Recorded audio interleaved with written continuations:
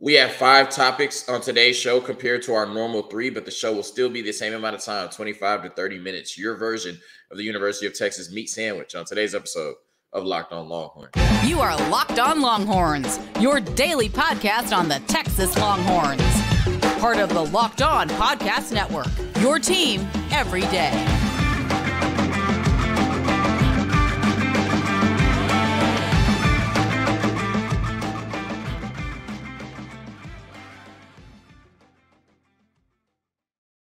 Locked On Longhorns, the show. Jonathan Davis, your host. Today's episode of Locked On Longhorns is brought to you by Gametime. Download the Gametime app, create an account, and use code Locked On for $20 off your first purchase. As previously mentioned, we normally do 3 segments or 3 topics on the show. Today we're doing 5. Right? I didn't do an episode yesterday. Don't plan on doing an episode on Saturday or Sunday unless Texas beats Houston. I might come on here and say a few words. So wanted to get out as much as I can on today's episode of Locked On Longhorns. Those 5 topics are going to be some key position battles going into the spring and ultimately into the 2024 season for the football team. Second topic, 11 Texas Longhorn players have been invited to the NFL Combine. Third topic, CDC had some very interesting comments at his press conference this week. I discussed my favorite ones. Fourth topic, NCAA 25 has now been confirmed to be released this summer after being gone for over 10 years. In the Sarkisian era, who would have been the highest rated players on the game? And then last but not least, the Texas basketball team has a chance to pick up their biggest win of the season if they can beat the Houston Cougars in Houston tomorrow at noon Central. All of that and more on today's episode of Locked On Longhorns, part of the Locked On Podcast Network, your team every day. So once again, 5 topics, same amount of time, 25 to 30 minutes. Didn't do a show yesterday. Don't plan on doing a show tomorrow or Sunday. I plan on enjoying my weekend. So I wanted to get as much content out as I could today, especially with a lot of things going on around the program recently, or just things we can tie to the program, like NCAA 25 coming out in the summer. So the first thing is position battles. I was on Inside Texas looking at some articles, and I think on Valentine's Day, they had wrote an article talking about some of the 5 most intriguing battles on this Texas football team. And one of the interesting things they wrote was that, the last few years, we've kind of, especially last year, like going into the season, I think we pretty much knew who our starters were going to be, right? Like there were a few positions where, maybe it was up for grabs, but for the most part, going into last season, we had a pretty good idea of who our 22 starters were going to be. I think this year there's a little more, I don't want to say uncertainty, right? Because that sounds like a bad thing. And we have way too much talent on this roster for position battles to be a bad thing. But I think going into this season, there's more opportunity for those people that are second on the depth chart to move up and take that spot, right? So we're going to talk about 5 positions that could be interesting going into the spring and then ultimately into the season. And this is from Inside Texas, once again, written on Valentine's Day. So the first one is left guard, right? And that's going to be a very interesting battle between Cole Hudson and Big Nito, right? I've been saying it for years. I don't want to butcher his last name. Nothing's changed in 2024, right? And so when we look at Cole Hudson, he has experience at left and right guard. He started as a true freshman, played a lot of snaps last year, right? Splitting time between him and DJ Campbell. And then this year he was in more of a reserve role. But he has played 3 years at the guard position for the University of Texas. While Big Nito, who's, been in the same recruiting class, has always been kind of that what if, right? A really athletic player that, started to get some more burn last year. And I think with the opportunities he got coming in, he showed that he could be a viable guard for this football team. But we've recruited the offensive line so well, and we've developed the offensive line so well under Kyle Flood, especially taking players that were holdovers from the previous administration and turning them into really good players on this offensive line, that all of this depth that we've recruited and developed hasn't been able to show itself up on the field just yet, right? That's why a player like Big Nito, who has taken so many strides since he got here on campus and would start for most teams in the country, is still somewhat, even in his junior year, buried on the depth chart. And I think when you look at this battle going into next year, right, that DJ Campbell is going to be at right guard. And that Hayden Conner more than likely is going to move to right tackle. So that opens up a void at left guard. To me, I'm giving the edge to Cole Hudson because he has that 3 years of experience. I understand the upside with Big Nito, right? The athleticism and what he could potentially do at that guard position. But I've said it a million times on this podcast. I think 2024 is somewhat of a make or break year for the Texas Longhorns. to me, right, we need to go out and prove that 2023 was not a fluke and we are ready to compete at a high level in the SEC, to shut up the naysayers and to continue to prove to recruits that Texas is the destination to be, right? And to do that, I think you need to lean on experience, lean on what you know you have. And Cole Hudson has been a really good player for you for 3 years at the 40 acres, right? Of course, you know, they have to compete. Iron sharpens iron. And if Big Nito wins the battle, then he wins the battle and he'll be your starter going into the season. But I think with the experience edge and what we've seen from Cole Hudson on the field, my nod would be going to Cole Hudson going into the 2024 season. The next battle we want to talk about is right tackle, right? And this is going to be very interesting because Christian Jones is moving on to the National Football League. He has been, you know, your tackle on the right side the last 2 years, and now you're going to have to replace him, right? And the two prime candidates are Cam Williams, who will be a true junior. We haven't seen a bunch of him, and Hayden Conner, who has been your left guard for the last couple of years. And the reason that they are talking about moving Hayden Conner to right tackle instead of keeping him at left guard, where he played really well last year, especially down the stretch, is because they don't believe that he is, I'm trying to think of the best way to say this, he is maybe not a plus player in the run game at that position, right? I think he's a really good pass blocker. I think he's a serviceable run blocker, but in terms of being a plus player, in terms of run blocking, going against defensive tackles, that's not his strength, right? I think the Texas staff looks at it and sees him as somebody who would be better suited playing against smaller defensive ends than 320 to 350 pound defensive tackles that can blow you off the line of scrimmage, right? And then you look at Cam Williams, who is huge, right? He's a mammoth of a prospect, 350, 360 pounds, and somebody who can absolutely maul people in the run game. But you do have questions about somebody that big, right? Is he nimble enough to play the tackle position? Is he agile enough to play the tackle position? Does he move his feet well enough to play the tackle position? So you're looking at Hayden Conner moving to right tackle, who should be really good in pass protection, but maybe you're questioning how dominant he'll be in the run game. Whereas it's kind of the inverse with Cam Williams, right? You really have no questions about what he'll be able to come in and do in the run game, but you have questions about how he'll be able to hold up on that right side against some of those more athletic and speedy young defensive ends, right? And once again, I think that you should lean on the experience, right? We've seen Hayden Conner as a starter on this offensive line for the last few years. He's gotten better almost game to game, it seems like. And this is going to be a huge year for Steve Sarkisian, this offense, but Quinn Ewers in his passing game, right? I think we have two really talented running backs, really a stable of really talented running backs, but I think we're going to lean on the passing game. And this is Quinn Ewers' year to show that he's one of the most talented quarterbacks in the country, and he can be a franchise quarterback in the National Football League. We've also seen that at times Quinn Ewers can be a different quarterback under pressure, right? No surprise there. Most quarterbacks are, especially young quarterbacks. I don't want Quinn Ewers this year worrying about his protection on the right side, right? I don't want Quinn Ewers this year running for his life or not being comfortable in the pocket because he doesn't trust Cam Williams to pass protect, right? I think both are very good players, but here I'm leaning on experience and I'm leaning on the player that is better in pass protection. And right now, that is Hayden Conner. Could change 7 months from now. Right now, that's Hayden Conner. Once again, this is a huge year for Quinn Ewers, and I think we need to do everything in our part to make sure he's as comfortable as possible. And one way to do that is making sure he has the best protection possible on the right side. The next battle, to me, is not really a battle, right? Because we should challenge, as Texas fans, Steve Sarkisian to find a way to use 4 receivers in this offense. He has a million of them, right? They're all super talented. I think he has 7 or 8 that could come in and contribute right now. We've seen his ability to use 4 receivers at one time at Alabama. Now, granted, they were all first-round picks, but he still was able to use them all at one time at Alabama. So they say the slot position is between Silas Bolden and Jonte Cook. And Jonte Cook obviously has a leg up because Silas Bolden will not be participating with the Texas Longhorns in spring ball. Also, you know, Jonte Cook has been in the system for a full year, so he should have the advantage in terms of the terminology, knowing where to line up, knowing where to be, and knowing what Steve Sarkisian wants to accomplish in terms of his playbook, right? But in terms of on-field production, it's not even close, right? Because Silas Bolden has been a starter and was one of Oregon State's best players last year, while Jonte Cook was behind potentially 3 NFL receivers in Adonai Mitchell, Jordan Whittington, and Xavier Worthy. I think, you know, Jonte Cook is the better all-around receiver, right? He's the more polished all-around receiver, right? And there's a reason that he was a top 40 recruit in the country.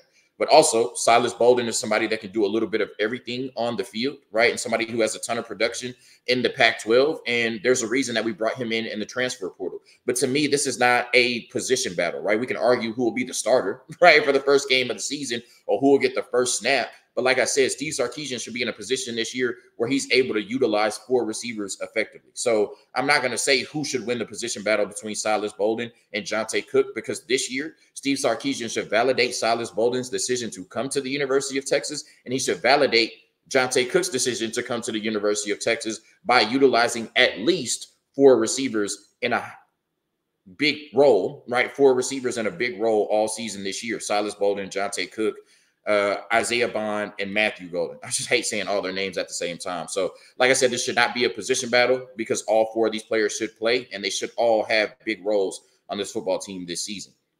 The next position battle they mentioned is somewhat of the same thing because all 3 of these players are going to play.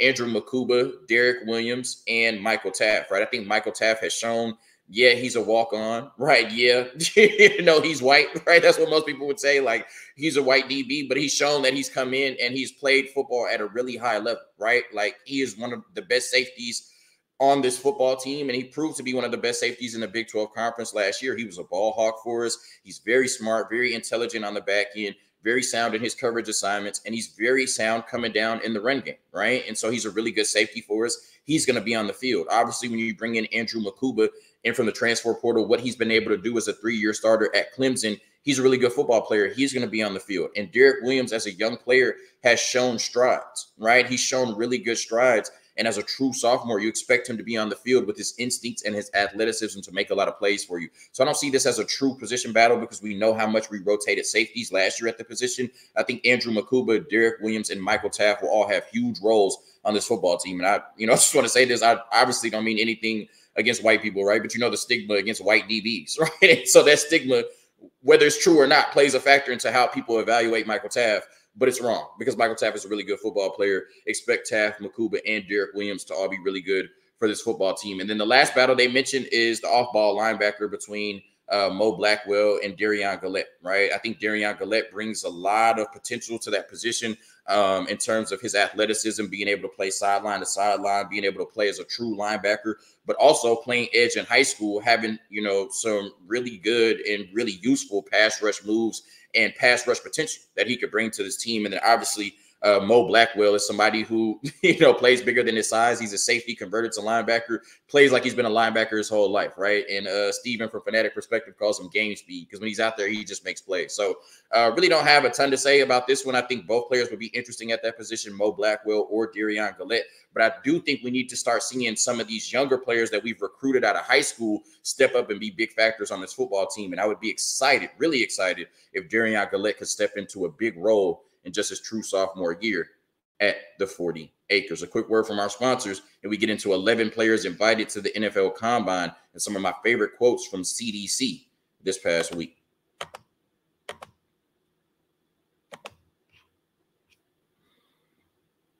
Today's episode of Locked On Longhorns is brought to you by FanDuel. Get buckets with your first bet on FanDuel, America's #1 sportsbook, because right now, new customers get $150 in bonus bets with any winning $5 bet. That's $150 if your bet wins. Bet on all your favorite NBA players and teams with quick bets, live same-game parlays, exclusive props, and more.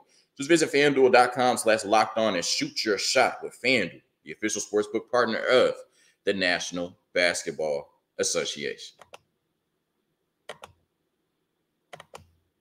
All right, so 11 players from this Texas Longhorns football team in 2023 have been invited to the NFL Combine. Continue to say it. We continue to get confirmation bias that this was one of the most talented rosters we have ever seen at the 40 acres. And, of course, they went out there and did the damn thing on the field, right? Going 12-2 and, making it to the college football playoffs. And, if you're an avid listener, you're probably tired of me saying it, but being 11 yards away from the national championship game. And, you just hope that you can continue to build on that moving forward. And the way that we've recruited and the way that this coaching staff has been put together, I have no question in my mind that Texas will continue to, be able to put seasons like this together every year moving forward. So when we look at the 11 players invited to the NFL Combine, that's a lot, right? I remember, I think the first year under Sark, only 2 players got invited, which was Cameron Dicker and Josh Thompson. So 2 years later for 11 players to be invited is huge, right? And we've talked about how the record since we've moved to the 7th round draft for the Texas Longhorns getting players drafted is 7. And I think they have a really good chance to break that this season. So when we look at the 11 players invited, Byron Murphy, all the smoke seems to be like he's going in the first round. He absolutely deserves it. Adonai Mitchell, I think he's late first, early second right now. A strong combine, especially for a player who's not known for his speed or athleticism, could definitely push him into the first round if he tests really well. Xavier Worthy, I think he's a lock to go in the second round right now, but of course he has that crazy speed. If he comes out and tests that 4.33 or 4.33 or lower, I definitely think you could see him pushing to the end of the first round, especially when we saw teams like Kansas City who really had only one receiver they could rely on all year. That's a player in Xavier Worthy who obviously Andy Reid can't draw up enough plays for. So depending on how he tests, he could definitely push himself into the first round. Tavondre Sweat, there's some questions about, his weight, his pass rush potential. So I think he's going to be second or third round, which is still really good. But, based on what he did on tape at the University of Texas this past year, in my eyes, he's probably one of the 15 best players in the draft. And hopefully that shows up in the NFL. Christian Jones, just a success story of development, right? For him and Kyle Flood. Just a testament to hard work, right? And betting on yourself and never giving up, and now it seems like he'll be at worst a fourth round pick in the National Football League. And I felt like when I interviewed him on the podcast this year, like I asked him, where do you see yourself in 10 years? He didn't say anything about the NFL. I don't even think in the middle of this season, like Christian Jones thought that he could be a fourth round pick in the National Football League. When I asked him where he saw himself in 10 years, he talked about being a good brother, being a good person, being a good human being, right? He didn't say being a 10-year vet in the National Football League. So it's just a testament to his hard work and his growth and his development. And now he looks like he could have a lengthy career in the National Football League, right?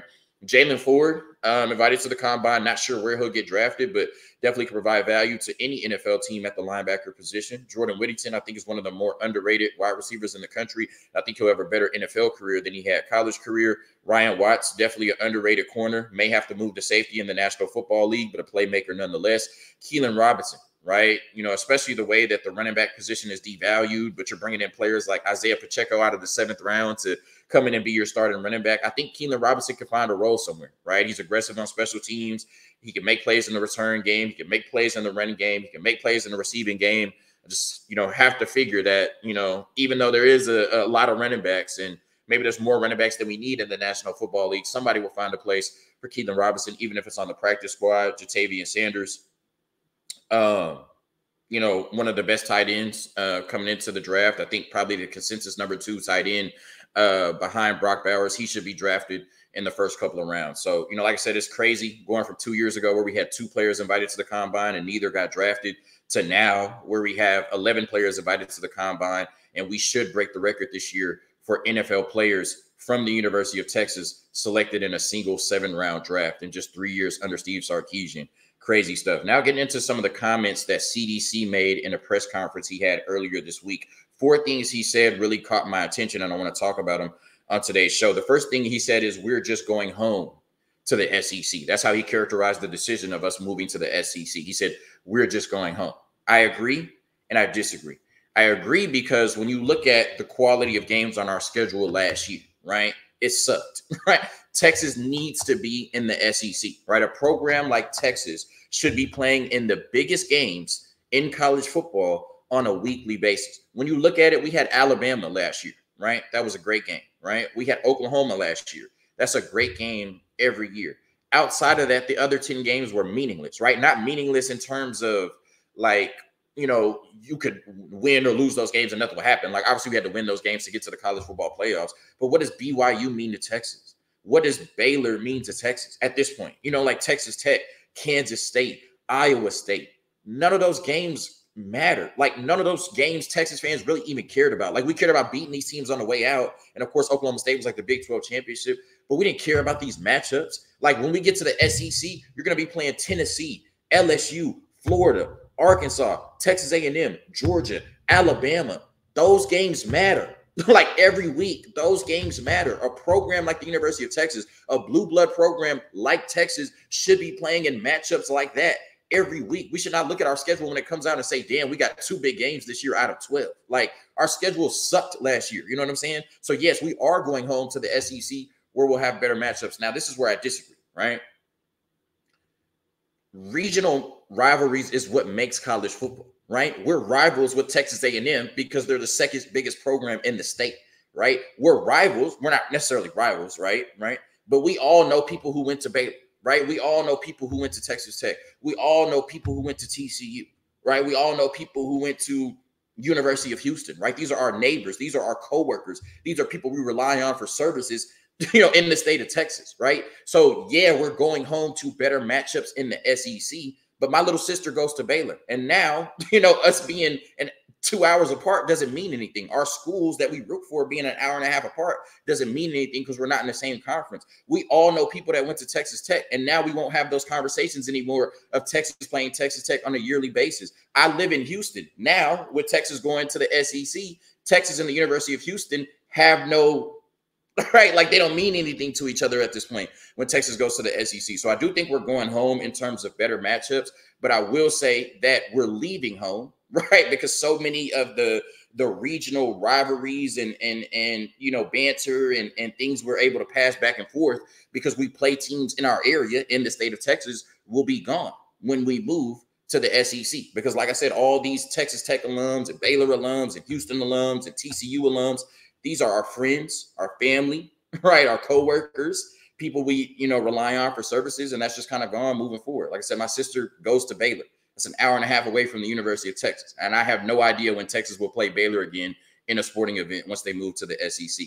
Lowering ticket prices going into the SEC, I love this, right? Just because we're going into a bigger conference and we're going to have bigger games doesn't mean you should increase the ticket prices. We live in a capitalist society where you have to capitalize on every opportunity and make as much money as you can, right? But just because you can doesn't mean you should. It reminds me of my barber, who's the best barber in the Central Texas area, right? Hans in Shirts at Elite Styles Barbershop. When everybody, this was in 2021, the last time I went to him, so he maybe went up by now, but the last, everybody was raising their prices to $40, $50 then for a haircut, right? I paid $40 now for a haircut, and he was still charging $20, even though he could have doubled it to $40 and made the same amount of money, right? But he was like, these people have been supporting me since I was cutting hair in my garage, right? Like I owe a certain level of loyalty back to my customers. You know what I mean? It's the same thing with CDC. The University of Texas is going to be fine financially, right? They're going to make more money than they can ever spend, right? What they can do to show appreciation and gratitude is show loyalty to the people that they built, this program off the backs of, right? There's going to be 100,000 people strong in DKR every Saturday, regardless of what they charge, right? But doing the right thing is taking care of the consumers who have put you in a position to be the University of Texas and have one of the biggest brands in the world. And that's lowering ticket prices for your base. Definitely love that by the University of Texas going into the SEC. Grass field by 2026. Obviously, we're tired of turf. We're tired of seeing what turf does to the players. Every player you've ever heard talked about it says they prefer natural grass. And I can't wait to see natural grass in DKR in 2026. Great move by the administration.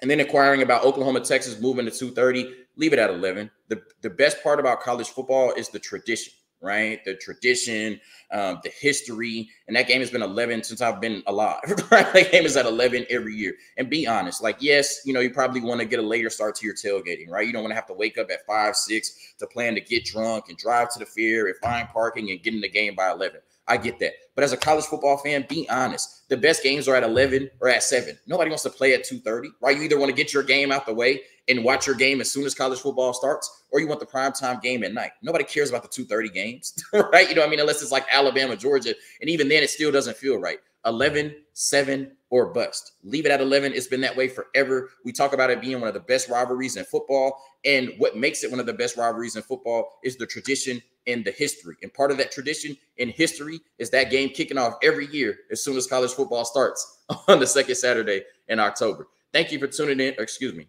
We're not done, right? We got 2 more topics. So, yes, quick word from our sponsors, and then we're talking about NCAA 25 and the Texas basketball team tomorrow.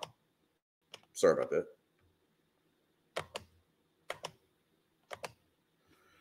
Today's episode of Locked On Longhorns is brought to you by Gametime. Gametime is the only ticketing app that gives you complete peace of mind with your purchase. See the view from your seat before you buy, so you know exactly what to expect when you arrive. All in prices show your total up front, so you know you're getting a great deal before you check out. Buy tickets in seconds with 2 taps. They're obsessed with finding ways to help you save money on tickets. Gametime has deals on tickets right up to the start of the event, And even an hour after it starts, it's the place to find last-minute seats, find exclusive flash deals and sponsor deals on tickets for football, basketball, baseball, concerts, comedy, theater, and more. Take the guesswork out of buying tickets with Gametime. Right now, all Gametime users get $100 off a big game ticket with code Vegas100. Terms apply. Just download the Gametime app and use code Vegas100 for $100 off a big game ticket. Or if you're not going to that game, then use code LOCKEDON for $20 off your first purchase. Download Gametime today. Last-minute tickets, lowest prices, guaranteed.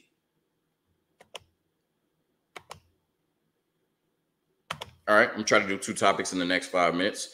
The first thing is the NCAA video game returns after a decade-plus hiatus. It will be returning this summer. I think full trailer will come out in May, or like full game details will come out in May. I think the game will either drop in June or July. So I got to thinking, like, who would be the best players of the Sark era on the NCAA video game, right? If it had released or it had been out, the whole time, right?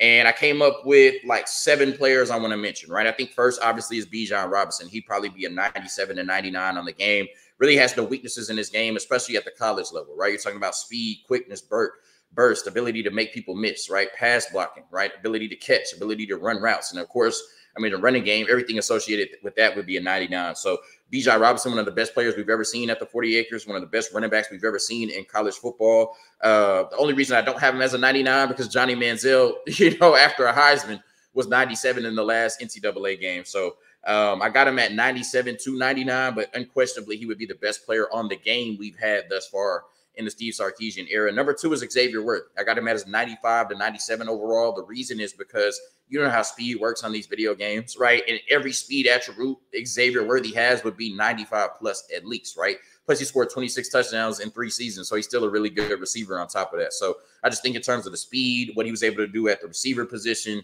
how you would have to rate him and just put damn near everything at 95 plus because he was so explosive. I think Xavier Worthy would be a 95 to 97 on the game, and he definitely was one of the best receivers in college football the last 3 years.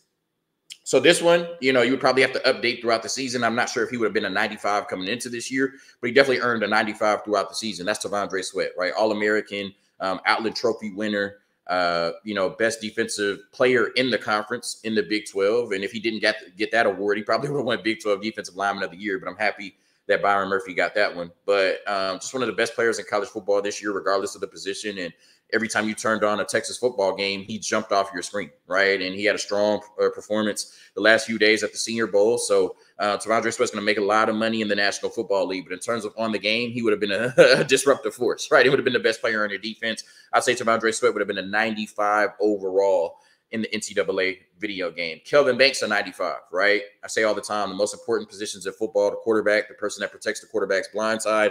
Quinn Ewers is right-handed, so that makes Kelvin Banks that player. And then the edge player, right, that's trying to disrupt the offense and get the quarterback on the ground, right? And Kelvin Banks has proven himself from day one as a starter, right, as a true freshman to be one of the best left tackles in the country. I absolutely expect him to be a top 10 pick in next year's National Football League draft. And if they're able to rate offensive line play correctly, right, then Kelvin Banks should at least be a 95 on the NCAA video game. So I would have him at number 4. At number 5, I have it tied with Adonai Mitchell and Byron Murphy. Adonai Mitchell, one of the best receivers we've seen over the last 3 years in college football, especially in the biggest games, 5 touchdowns in 5 college football playoff games.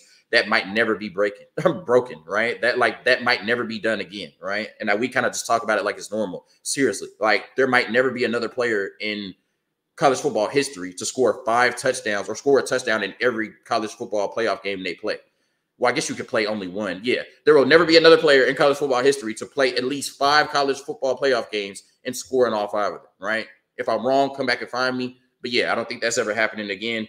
And then Byron Murphy, like I said, should be a first-round pick, one of the best defensive linemen in the country this year, best defensive lineman in the Big 12 Conference outside of T'Vondre Sweat. I think both of those players would have been a 93 to 94 overall. My honorable mention is Jaylan Ford, because based on the 2022 season he had, one of the best defensive seasons we've ever seen at the 40 acres, I think he would have been a 92 to 94 overall coming into the season. Maybe they would have updated and dropped him a little bit. I don't know. But you're talking about somebody last year who had 100 tackles, 4 sacks, 4 interceptions, like 2 forced fumbles. He went absolutely insane, right? And was snubbed for Defensive Player of the Year in the conference. So I think if Jaylan Ford was on the game coming into this year, there's no way you could rate him at lower than a 92. So I just want to give him honorable mention for that 2022 season because it was special.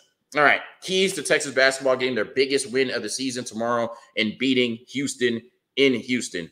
Here we go. My 5 keys. The first one is you have to start off fast, limit the crowd, put the pressure back on U of H. If that crowd gets to jumping because U of H jumps on you earlier, you do not have a chance, right? That's a raucous environment, and you do not want to spend the entire game trying to catch up to U of H, right? Trying to bridge the gap between what you're down by U of H, right? You want that to be a close game the entire time, or you want to be in the lead the entire time and put that pressure back on U of H right in front of their home crowd. But if they get out to a fast start, and like Texas has been in most of the recent games, you get down early, get down 10 points early, you're not going to catch up to this UH team. They rebound too well, they defend too well, and they have too much of a home court advantage. So you have to start off fast, put the pressure back on U of H, and take the lead early or stay in the game throughout the entire game and have a chance to win it at the end. But you cannot be down to this UH team and spend the entire 40 minutes trying to catch back up to them and make it a game. You will not win this game on the road against the University of Houston.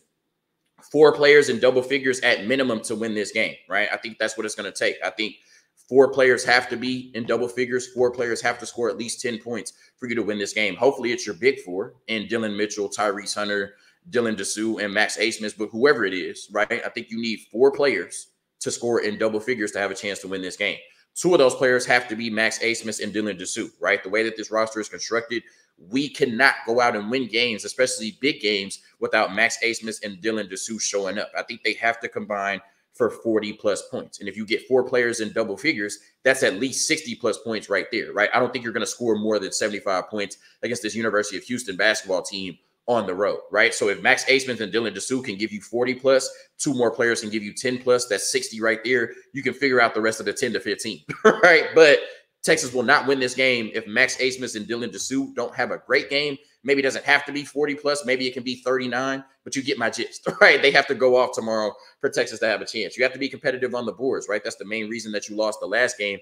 Houston is one of the best rebounded teams in the country, and they attack the boards really, really hard, right? And so Dylan Mitchell and Dylan Dessou are going to have to find a way to win that matchup down there in the boards, right? Because you can't allow a team like Houston, who's already more talented than you, already more sound than you, to out-rebound you and have 10 to 11 more opportunities than you, right? You're not going to win that game. So, I know it's going to be hard, right? I know Houston rebounds their ass off, for sure. But, Texas is going to have to find a way to at least stay competitive with them on the boards. Because if you get out-rebounded by double digits in this game, you're not going to win this game. And then the last one, I don't know what this looks like, but it just has to be done. Rodney Terry has to outcoach Kelvin Sampson, right? Whether that's by rotations, whether that's by substitutions, whether that's by who's guarding who, whether that's by timely timeouts. I don't know. Adjustments, whatever. Like, I'm not a coach. I don't know what Rodney Terry outcoaching Kelvin Sampson looks like. I just know he has to do it for Texas to win this game. So, biggest game of the season for the Texas Longhorns, in my opinion, because they're on the bubble. It's a must-win game for the Texas Longhorns. And obviously, if they win it, it would be the biggest win of the season for the Texas Longhorns tomorrow. Thank you for tuning in to another episode of Locked On Longhorns, part of the Locked On Podcast Network. Your team every day. Hook 'em. Peace. Have a blessed weekend.